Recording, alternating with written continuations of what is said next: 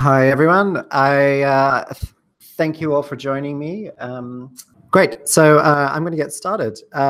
Thanks again for joining the webinar. This is my first webinar, so if I fumble through it, then don't blame me. I'm sure they'll get better with time. So why are we doing this webinar? Well, I guess some of you I might know, and some of you I might have met in person. And a big question that comes up whenever I'm meeting with brands or with other vendors, or also just chatting internally to my team here, is a question that always comes up is, why are brands using 3D to get to market faster? A bit of kind of background on me. Let me just go over here to where my slides are. There we go. So yeah, a little bit of background on me if you don't already know me and you haven't already heard my life story. I actually studied fashion design. I worked in couture fashion straight out of college, and then I moved into more and more technical products over the years. So I've done luggage and bulletproof body armor, and then I gradually moved closer and closer into sportswear and outdoor. I had been working in the kind of fashion industry for about 15 years. And then at the start of last year, I moved over to Foundry. They approached me to work on some 3D applications, specifically for 3D footwear design. And who's Foundry? So Foundry has been around for about 2 decades now. They're primarily a visual effects company, and that's where they have a lot of their heritage. So in applications like Nuke, which is the standard for film compositing in the industry. We work on every film from Star Wars, Star Wars to, gosh, every love romance film, TV shows, Netflix and Game of Thrones and all that kind of thing. Almost every TV commercial that you see at the moment is using our software to create special effects. So I guess in addition to the special effects side of it, we also take that special effects and bring it into the world of product visualization. And that's where I kind of come into it, and that's where this discussion kind of comes into it. So a number of years ago, we started working with a bunch of footwear brands, just on different kinds of solutions for either modeling shoes or for visualizing shoes in their organization, in different parts of their organization. And from that, we've expanded, and we've kind of reached out to most brands now, and we work with almost all of the footwear brands, all of the big footwear brands out there at the moment. So in the last 12 months, I've been traveling all around the world, and you probably had the fortune of listening to me at an event or seeing me in your office at some stage, and thank you very much for your hospitality and your ears. So we've really kind of seen the landscape of what's happening in the industry, in all different parts of the industry, and the problems that people are trying to face. And there are some similarities in those problems, but there are also some very big differences as well. One thing that came out of all of that travel was this expectation that people knew what 3D was. And I touched on this last week at the FDRA conference in Long Beach, that we used to kind of turn up to brands. I guess about 2 years ago, we would show up, and the brand would have a pretty clear idea of the application they wanted to use. They'd say, I want to use Modo, or I want to use Roman's Cat, or I want to use Rhino, or something like that. And they would kind of charge in there with, this is exactly what we want to do. And then the conversation would transition to well, what can I do with a 3D, and what can I do with those applications? But what became really apparent was that there was still a bit of a knowledge gap, and people weren't actually sure what 3D was and what it meant for them. So those initial conversations were kind of like, what does Modo do, and how long will it take for me to learn, and can I use my Rhino files from the factory? And then it kind of turned into, where's the AR button, and can I script colorway to upload variations to my PLM? But actually, a lot of the knowledge gap was actually around what is 3D, what is AR and VR, one of the questions I was asked was like, how do I put the 3D inside the computer? And it really kind of made us take a step back and consider the education process around 3D, and that it needs to be refined a little bit, and that this is a journey for a lot of people, and we need to kind of take them on that journey as well. So, I mean, last week at the FDRA, I just kind of really briefly touched on what is 3D. It's essentially the X, Y, and Z axes. So if X and Y are your 2D axes, X, Y, and Z are your 3D axes. But different industries refer to 3D in lots and lots of different ways. So there's AR and VR and XR and MR and 2.5D, and there's renders and animation and turntables. So there's lots of different language being tossed around. And I think everyone's trying to get their head around what those different things mean. And something we get asked a lot, and especially when internally brands are trying to kind of pitch their ideas or their workflows into their executive teams, is why 3D now? And I'm definitely have been a 2D designer for many years. In fashion college, they didn't teach any kind of computer part. It was, you know, illustration. My illustration teacher was the lead illustration teacher for Gianni Versace. So I had like a really elaborate illustration style. I learned Adobe Illustrator on the job. But, you know, I think this chart really shows us that in kind of the late 90s, there was a peak of everyone wanting to be a graphic designer. And there's this massive hype around, you know, we all need to get on board with graphic design. And there was a kind of competition between CorelDRAW, if anyone remembers that. A lot of the PLMs decided that they were going to introduce their own CAD tools, which was like such a great idea. And then we had this pit of disillusionment where everyone was like, well, I can't see the return on investment in 2D illustration in fashion design. I get it in graphic design, but it just isn't working for me. And then out of that, we saw Adobe as the winner for 2D design. We saw an increase in productivity. And now we're getting to a stage where we have pretty good productivity out of 2D illustrations in Adobe Illustrator. And we have things like connectivity to our PLM systems. We have plugins that do a whole bunch of stuff that we really enjoy as well. And then for 3D, we haven't had, you know, such an early introduction into kind of this photorealistic 3D side.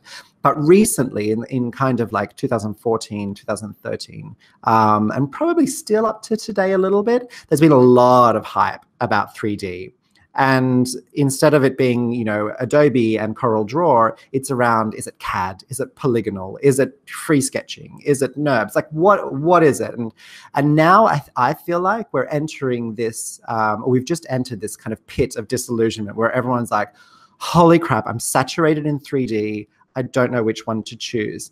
And I guess people are saying like, why? Why am I saturated in this, like, in 3D right now? Like, what is actually happening that's creating this kind of curve, and how can I get to that productivity that I've seen in 2D that will benefit me?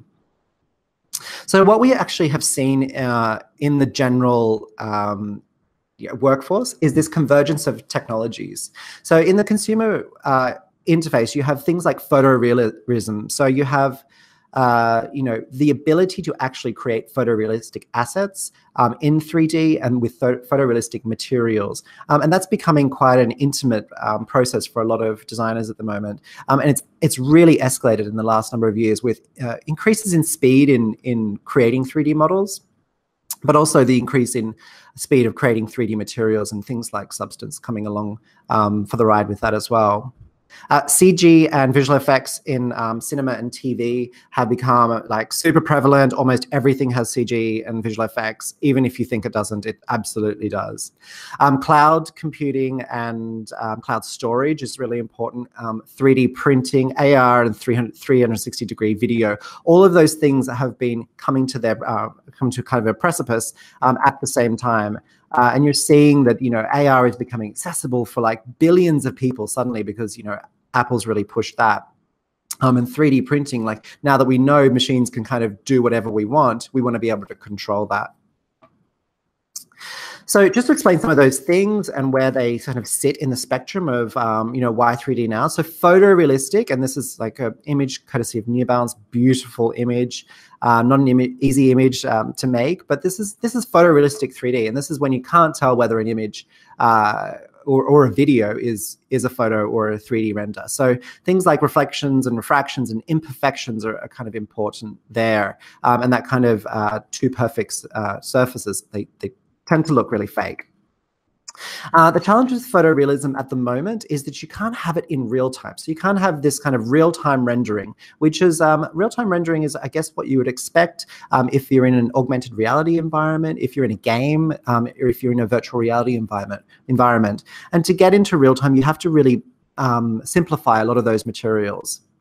But every year it's getting much, much better. So every year at conferences like SIGGRAPH or whatever, NVIDIA and AMD, they announce their big leaps and bounds all the time. Apple's launching their new hardware and stuff to support these technologies, because the ultimate goal is to have this photorealism in 3D at all times. And here at Foundry, we obviously invest a lot in that as well, specifically for Modo and colorway. So I guess when you think about real-time next to ray traced rendering, so real-time is, I guess, what you see in like Sketchfab. It's where the textures are kind of baked down so that you get a pretty great result, but you don't have that same photorealism of the light bouncing off every single fiber of the material or every single imperfection in the in the leather you see on the shoe here. I hope that's loading super smoothly for everyone, because I know internet connections can suck at times. Also accessible AR, which I mentioned before. I know Pokemon Go kind of makes everyone roll their eyes and it makes them a little bit sick, but actually what it did very quickly was introduce a lot of people to the idea of working in a 3D space, of interacting in a 3D space and having 3D graphics superimposed over essentially a 2D representation of your own 3D world. So it was really actually quite important, specifically for the middle classes who had access to these devices and were able to consider these technologies in their workflows. And then practical AR, things like, if anyone's used the IKEA app for AR, which is, pretty fantastic. I've used the Dulax app to paint my walls in my house, which ended up not being successful, but that was my color choice. That was not the app. We're going to see a lot of this kind of practical AR start to be distributed by the major brands in the coming months and in the coming years as well, and just finding much more interesting solutions than just placing objects on things. So that's really pushed this, why 3D now as well. And then if you remember, if anyone remembers Facebook, if you remember on Facebook, when people suddenly started having 360-degree images, and for some reason every brand had a 360-degree image, which seemed like a gimmick at the time, and yeah, I guess it probably was. But actually what it did was it also introduced people to the idea of considering the spaces around them and considering what exists around objects and around themselves. And I don't think we can discount that idea as being, impactful over a period of time. It does kind of build up over time. Visual effects and computer-generated images. So they don't just, exist in crazy sci-fi and action films. They're in every advertisement. Every person in every film and TV show and advertisement is in some ways computer-generated these days as well. And then cloud and cloud computer power. So, all those different acronyms that I'm not going to lie, I don't know what they all mean, but getting access to really powerful GPUs and CPUs have come, leaps and bounds. So my laptop now is pretty powerful. It's not top of the line, and I can run a 3D application. But also I can store all of that information in the cloud, and I don't need to have it on my laptop. So I can kind of start working on a 3D shoe on my laptop at work, and then I can drop it onto Google Drive and pick it up back at home. It doesn't need to exist, on my desktop. So the introduction of that has allowed us to share big files much easier, and it's allowed us to consume big data much, much easier as well. 3D printing. So I love the idea of 3D printing. I do not think it's a fantastic solution at the moment in the studio, but I'm always happy to be challenged on that. I just feel like having a 6-pound block of nylon in a meeting doesn't add the value that I want it to. But I think that some brands have really successfully pushed that forward. You know, especially everyone knows of the Futurecraft project at Adidas with carbon. And I think there's going to be a lot more interesting stuff coming out of 3D as well. But that introduction, again, it feeds into the why 3D has become really prevalent now. And so why the focus on footwear design? It's like, well, why us? We're just like happy little footwear designers being lovely and designing cool stuff. So I would say 3D is not new for other industries. 3D has been around for a long time. But what's happening at the moment is really interesting, where footwear designers are starting to become the new graphic designers. So if you remember when graphic designers were the coolest thing ever, and apologies, graphic designers, like, you're still cool, but maybe just not that cool anymore. That has actually shifted to footwear designers. Everyone wants to be a footwear designer, and they've become really celebritized. So, you know, I guess Tinker Hatfield, you know, started that trend, but it's really become amplified in the last, at least the last couple of years, and certainly this year as well. So I guess, you know, I've been a designer before. Everyone in a brand thinks the designers are rock stars. I think mainly because they don't know what they do, and they think that they just kind of flaunt into the office and throw their bag on the table, a little bit like Whichever Wears Prada, and they kind of own the shop, so they're kind of terrified of them. But designers, I don't think we can forget that the designers are the starting point of the process. They really are a key driver for creating, you know, a beautiful 3D pipeline within your organization, and having them on board is really, really important. So how are brands using 3D, and how is it like being introduced, and in what parts of organizations are people adapting to a 3D pipeline? So again, I guess if we go back to this diagram where we've got this kind of dip of disillusionment, and we're just kind of starting to come out of that now. That disillusionment created failure. So we saw a lot of brands in not just footwear, in a lot of different industries, try a bunch of different things and expecting this huge company-wide digital transformation. And they wanted like speed and magic and, you know, fantasy and all this kind of thing. But I don't think we had reached that time when it was a convergence of all those technologies to give them the perspective to look back and start to make real change and real drive towards return on investment. And creating a cross-functional environment where kind of 2D could exist with 3D, or they could transition into 3D.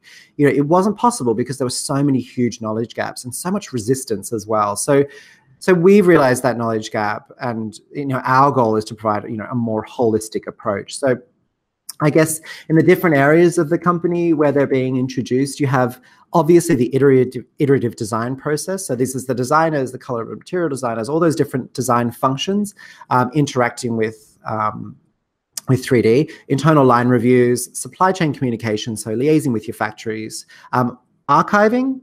May not have thought of that, but actually creating a digital archive of all of your assets. You can only imagine it saves a lot of space. It also means that assets are accessible for a number of years, or for indefinitely, really. Retail buy-in, so selling to wholesalers or retailers with those digital assets. Visual merchandising, so, you know, we work with a couple of different brands on virtual reality store mock-ups. E-commerce solutions, once you've got something in 3D, you don't need to photograph it. And then virtual assets, which I'll touch on at the end, which is like my kind of super exciting thing that I like to talk about at the moment. So iterative design, I guess this is, you know, the designer being able to take their idea and model something that looks photoreal, that they can kind of sell into people, sell into their other designers in their design team, sell into their design manager, and sell into, you know, the merchandisers and that sort of thing. So, you know, once you've got a 3D model, you can do things like smooth animations and videos, and or you can render flat images. And what's become really interesting in iterative design in 3D modeling in the last kind of 2 years is a focus on these 4 sections that we like to talk about. And these are like procedural modeling, where you have non-destructive workflows. So this isn't about like undoing a bunch of things. This is about taking something out and slotting it back in. And we also have, you know, specific focus on tools for those operations. So if you're making shoes, you're not going into a 3D app and thinking, you know what, I'm going to have to create all these stitches from scratch. So we've developed a whole bunch of tools specific to the footwear workflow. There's a whole bunch of stitching tools currently in 12.2, and there's lacing tools which are coming out in February next year, which can save, you know, hours or days of time. Displacement mapping for simpler base styles where you're doing things like perforations and embossed patterns. So that's a fantastic workflow for definitely for people that are doing lots of heels and dress shoes. And then finally, mesh fusion.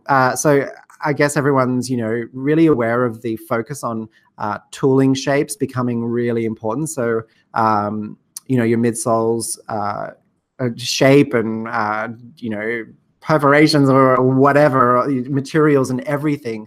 There's been a shift of focus away from uppers and to modeling the tooling and giving that modeling to the designers as well. So with mesh fusion, being able to kind of slap things together and the meld together really quickly has become a fantastic tool in that iterative design process. For internal line reviews, so again, passing those you know, beautiful renders over to your merchandisers in an internal line review, it really gives them the control to make a confident decision. So the conversation between the designer and the merchandiser or the buyer is crystal clear. No one's making an assumption that, you know, this model that we're seeing here, that piece of plastic where the Metcon is, that's glossy. You know, we're not having to assume that black is a matte black. We can see it perfectly. And then taking that into an application, you know, like colorway, and being able to get people to drag and drop colors onto different things while still in a photorealistic setting has become really important as well. So this is something, you know, I shared online this week. It was what I did on the way to the FDRA conference. But it's this, you know, ability to create, you know, 100 variations really quickly in like 15 minutes and have those linked together and interact with each other. Interacting with your factories. So I guess, you know, Southeast Asia is the manufacturing powerhouse, and the prevalence of email was no coincidence. So being able to communicate with your factories via email meant that they could receive information much, much faster. But I still see crappy samples coming back from the factory because they're still trying to interpret 2D CADs, and they're doing the best that they can with those 2D CADs. When we have a 3D photorealistic model, there's really no area for interpretation. The factory can come back and sort of say, you know, this is technically not possible, but there's a visual marker there so that they can say, well, it's technically not possible, but I can completely see what you're trying to achieve here with your materials, with your structure and shape, and with the proportions. Specifically the proportions, they become really, really important. Also, I really love that quote that, you know, I've had for like, oh my God, so many years. Whenever you try to sample something, the factory's like, oh, we only have this color available in the market. And for many years, I was like, where the hell is this market? And why can't I just go there and choose the colors that I've got? I guess having something in 3D, you don't need that that response of going and getting, you know, the available color from the market. You can do kind of whatever you want. Archiving is an interesting one that's come about for us. We've been working with a couple of brands now on creating archiving solutions. A lot of brands want to access their historical archives for design iteration stages, and having a catalog, a digital catalog available to designers and other people within the organization. So we've been able to create some kind of semi-automated metadata tagging so that people don't need to go looking for very specific things and know where to find them, that they can kind of search for things by color, by shape, and applying, you know, over time some machine learning algorithms to that so that they will auto tag themselves. But archiving is an unusual one, which probably you wouldn't suspect that, a fantastic thing that comes out of the 3D process, but a really valuable one.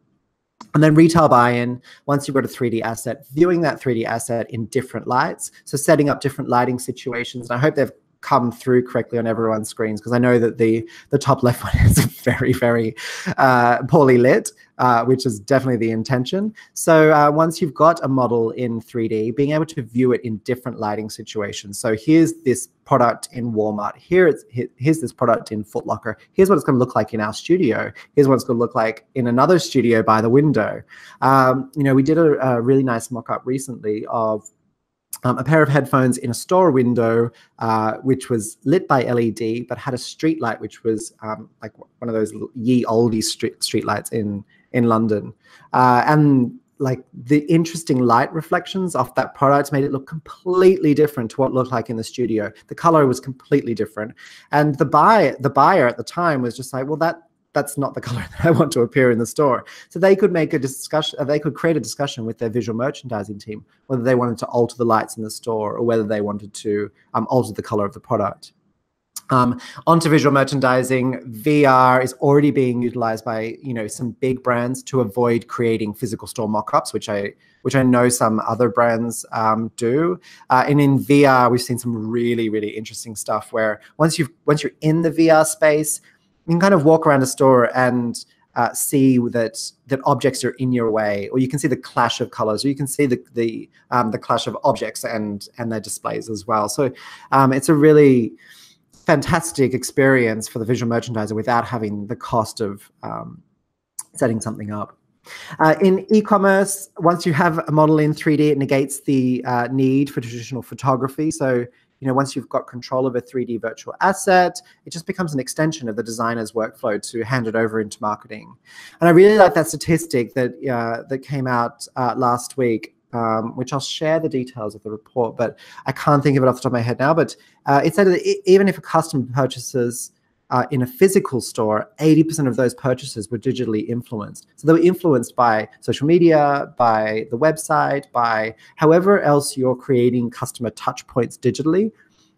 They're still affecting those physical store sales more than you can imagine. And so those digital touch points become really, really important, and the value of creating the most intimate experience is really, really important.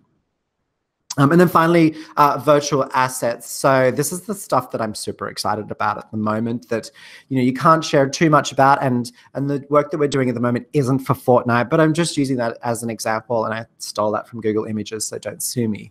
But the focus, for brands has always been on manufacturing physical products. So let's get the lowest price from the factory. Let's get the cheapest factory with the best quality. The factory's got to have capacity because we need to get those shoes to Los Angeles or wherever to put in the store so somebody can buy it or so that we can ship around the world. But I really like the idea of what if the product never needs to be manufactured? So what if the manufacturing is just the design? So once you've got a 3D asset, you can sell it to a gamer that's playing, a game like Fortnite. They can put it on their character and they might buy them for $20 and you've just made $19.95 because it didn't take you that much to make that in 3D or to offer that, custom pair in 3D game. Also, as you start to see the introduction of the Oculus VR experiences at Facebook and other ways that we're interacting with each other and creating avatars, whether it's the kind of emoticons on your Apple device, or you've got your Snapchat filters or whatever, being able to buy apparel and shoes with the brand on it for a cost is going to become a massive, massive business for a lot of the bigger brands, a lot of people that are getting on board with this, quite soon.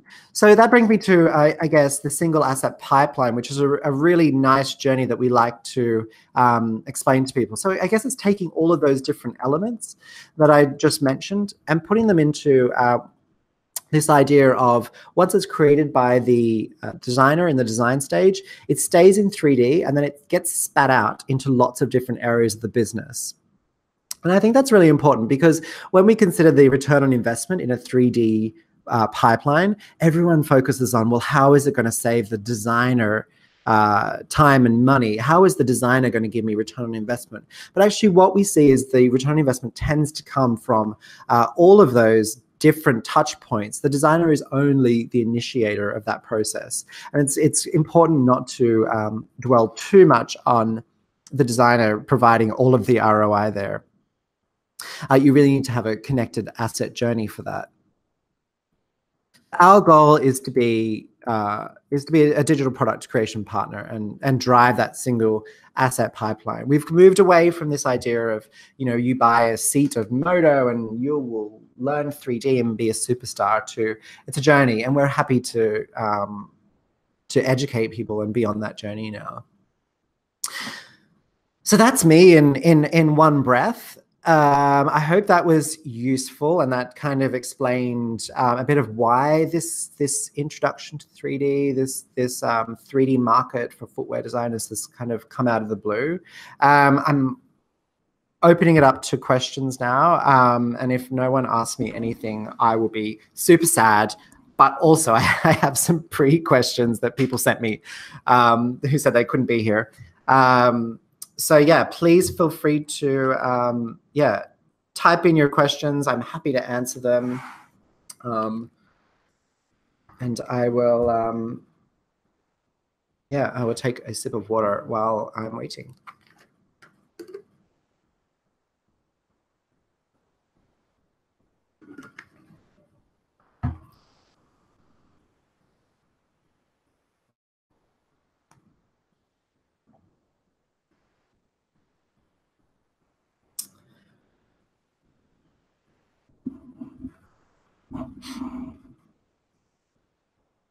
Okay, so obviously I'm super sad. No questions coming through. So I'm going to kick it off with a question that I was asked about this webinar, and was I going to talk about why would you choose Modo over Rhino, over SolidWorks, over Romans CAD? And I think it's the million-dollar question that everyone asks. And I don't think that it's about choosing one solution. I'm not of the mindset that you need to get rid of Rhino or get rid of SolidWorks or whatever else you have. I think they're part of the solution, and I think they're part of this journey that, this 3D journey that everyone's on. I think each of those applications have their benefits. They also have their negatives as well, and it's just finding the place that works in your pipeline.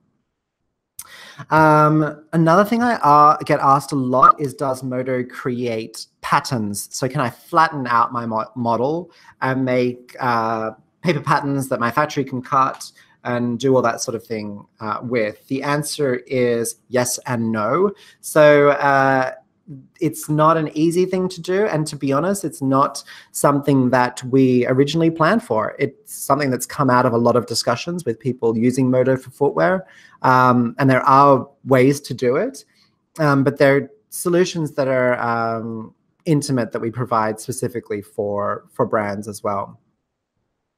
Another question I get asked is, can I 3D print from Modo? Yes, you can. There are ways to essentially bake the geometry on that object and create a solid object and print it out there. Definitely for people using Mesh Fusion for tooling, we get a lot of people creating tooling and printing it out overnight. And then finally, I get asked, can I create animations? Yes, animations are hella easy, especially if you have a template to just pull a shoe out, put a shoe in, and play a turntable. If anyone else shows me an exploding shoe animation, I'm going to cry. I just hate seeing them. I've seen them for so many years now. Okay, I've got some questions here. It's just my chat thing wasn't working, so my colleague Munya has run in with some questions. Where is the best place to sell characters? I'm always curious of expanding what I sell online. I don't think there is a best place at the moment. I feel like that market, so that avatar market, is still being developed at the moment. I know that the Oculus team at Facebook have started offering them for free for experiences in their VR, but I'm not sure who's going to own the store space. I'm probably speaking out of turn if someone in our own company is trying to do that, but I don't think they are. what do we have details on the stitching and lacing tools? Yes, for stitching, there's been a lot of stitching conversations at the moment around Modo, and something that we you see in the community forums, especially with the incredible William Vaughan, who is constantly posting and never sleeping. He's already presented some of the stitching tools for Modo 12.2. Otherwise, in Modo 12.2, which comes out on the 15th of November, there is stitching tools embedded in the application. I've got lots of questions here now, so that's super exciting. How separated is the design for the 3D model? Two roles together. So that's an interesting question. How separated is the design process from the 3D model generation process? Are the two roles working together, or is it the same role? I've seen both. I've seen organizations where 2D designers have successfully transitioned into 3D. I've seen organizations where 2D designers have found their sweet spot in 3D. So whether it's picking up sketching, picking up, some interesting point of the 3D process and not all of it. And I've also seen organizations where designers sit alongside 3D designers and essentially work as a team. And what happens there is you tend to see a replacement of the developer role, because the actual specification process can be somewhat automated. And having been a technical developer myself, that does obviously scare the shit out of me, but it's also really exciting that is almost entirely a visualization process that's connected to a database now. Next question. Oops. Is a product, is there an artist try to model characters? Okay, is Modo based on product design generally, or is there any artist to try, or is it for any artist to try to create models and characters and creatures for games and stuff like that? Actually, Modo is definitely not just based around product design. It's just a happy outcome that kind of came from users wanting a solution to an artist-friendly workflow for the design process. Modo is actually majority used for creating characters and creatures for games and visual effects. So absolutely, there are probably way more tutorials online for creating creatures, and I know there's a bunch of fantastic community contributors in the Modo space that can help you there. So I think jump on the community pages. Also, there's a free trial of Modo, and I think during the trial process, they give you a bunch of kind of prompts for that sort of thing. How do I find people to train in Modo in the US, on the East Coast? Yeah, so I think if you're in an organization, just email design@foundry.com, and the team there will connect you with either someone from our team or someone else that we would recommend. In addition to our services of training, we've also started working with Pencil on teaching different 3D elements there. So teaching footwear designers how to go straight from, how to essentially start their process in 3D. And I like that some people are responding to other people's questions. That saves me a lot of time. Yes, yeah. So I guess if you've got the CAD file, that's thank you for everyone for replying to each other's questions. But if you've got CAD files, Modo is super neat at digesting CAD files and making them usable for your visualization purposes. So, we know that every factory in China is going to have your tooling set up in Rhino, and that means that we don't really, want you to have to start all over again.